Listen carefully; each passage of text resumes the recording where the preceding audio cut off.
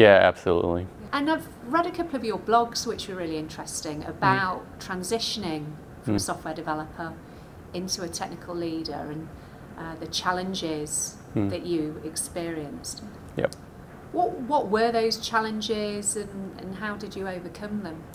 Well, I think my biggest challenge, well, my first challenge was sort of just not knowing what to do in general, like, because you can sort of observe other managers, you can, because at Tamanda we didn't really have a leadership program where they tell you, okay, this is how you're expected to act, this is how you're meant to manage. It's more just, we had other managers that already knew what they knew and you sort of just follow their pattern.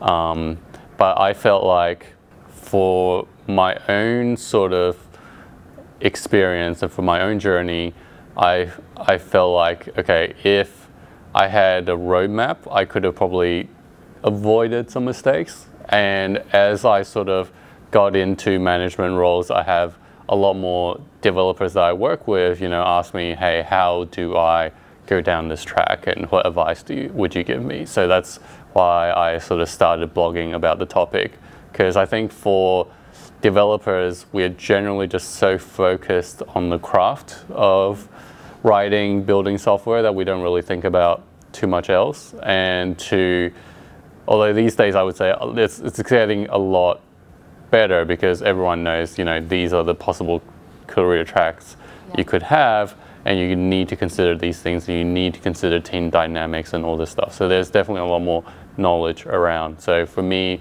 it's just about contributing my experience and my perspective, I guess, to the body of work that exists. So you'd have liked a roadmap, but a fairly loose one as a guideline, rather than something that's really rigid and... Yeah, absolutely. Because I think, well, it depends on the company. Because one thing I learned is that, you know, as we hire managers from other companies, a manager that I really respected, he came from Suncorp, and they appear to have, or from his description, appear to have a very, how do you say it, well-defined training process for their managers and leaders. So they knew what they had to do, they knew what their responsibilities were.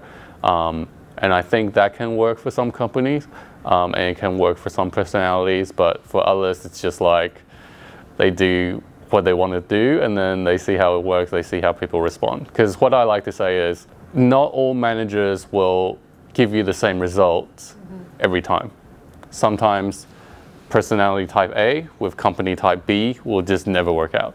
No. But you then put them into a different company and magic will happen. So it's really up to you to sort of stay true to yourself. Well, if that's the way you want to be, because a benefit of teaching is that I got to talk to a lot of different lecturers, and one of my colleagues was a sort of a management lecturer, and then so I got exposed to, you know, there's in management, especially in management school, they try to turn it into a science. So you have like your authentic leaders, which is popular now, you have your charismatic leader, you have your transformative leader, etc. And then, so there's all these different categories that you can either be put in, or you can sort of try and make yourself be. So for me, I'm more of an authentic type person. What kind of yeah, so I find it really hard to sort of transition from one to the other, so I can only be one mode, because I'm really not a professional manager. Because a saying I like is, you know, if you can't adapt, then you're just a hobbyist, you're not a professional, right? Absolutely. So for me, a professional manager, that's more useful for them to know.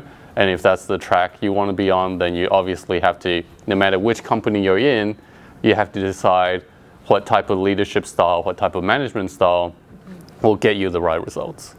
But for me, I like to, as you said, it's more organic for me. So for me, if I find that, you know, I can contribute to the business, or I can contribute to the team in a way that's beyond the initial scope of my role, I'll be happy to do that. And that's sort of how I evolve into a more management responsibility type of role. And I think that evolution